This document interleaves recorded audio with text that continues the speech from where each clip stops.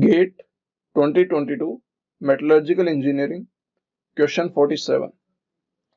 A spherical gas bubble of radius 0.01 mm is entrapped in a molten steel held at 1773 Kelvin.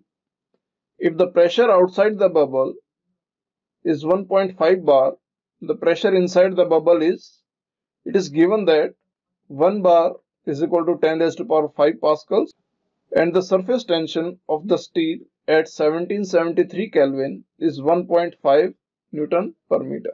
Now, in the question it is given that there is a spherical gas bubble, okay, that is entrapped in a molten steel.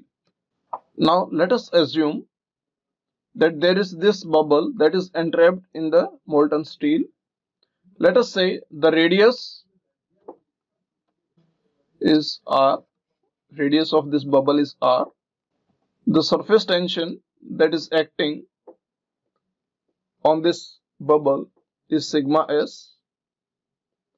Okay.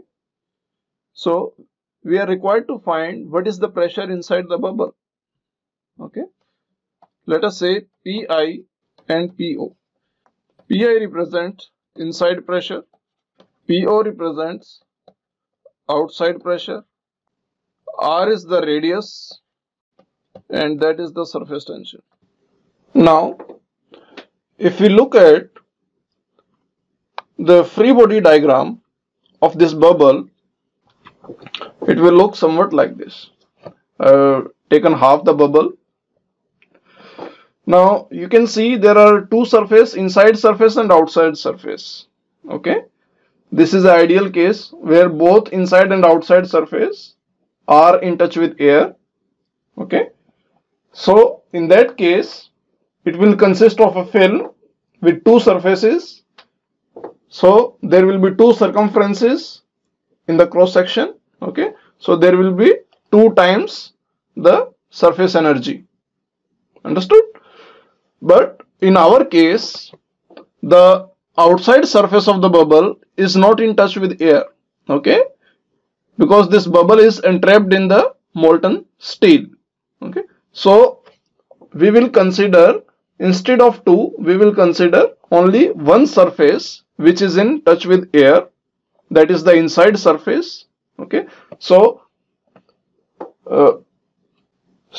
here the surface tension will act along the circumference. What is the circumference? It is 2 pi r, okay, into the surface tension. Fine.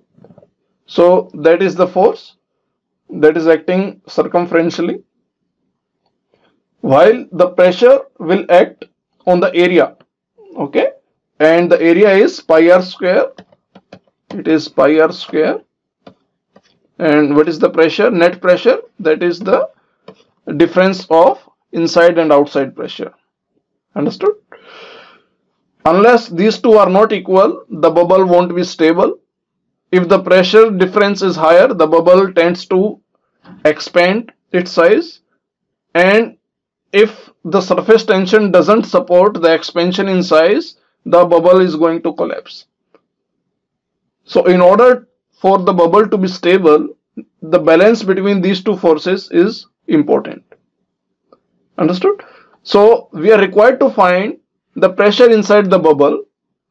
Although the pressure outside the bubble is given to be 1.5 bar, the radius of the bubble is given to be 0.01 mm,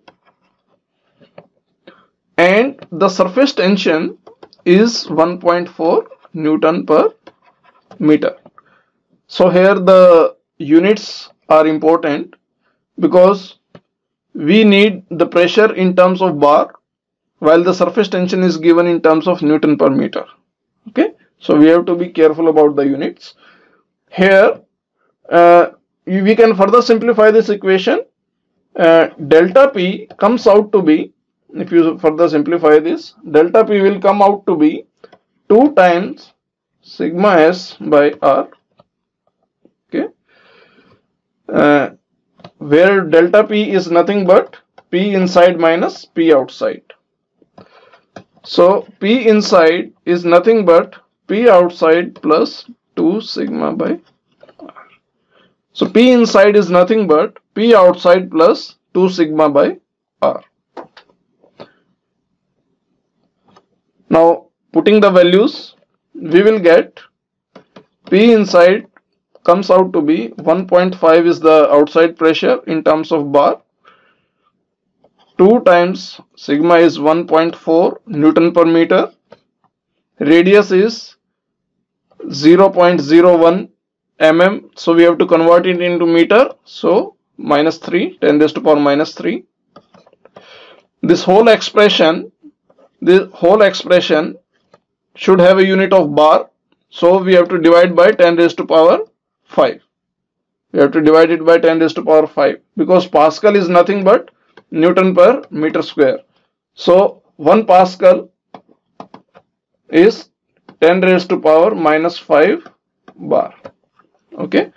So either divide by 10 raised to power minus 5 or you can multiply by 10 raised to power minus 5. Both are same. Okay. So if you further simplify it, the value you will get is the inside pressure is 4.3 bar. Okay, that is the answer. 4.3 bar is the inside pressure of the bubble that is entrapped in a molten steel. To know more about the concept of the surface tension and the inside pressure of a bubble, kindly refer Module 1 Lecture 6 Introduction to Fluid Mechanics and Fluid Engineering by Professor S. Chakraborty, Department of Mechanical Engineering, IIT Kharagpur.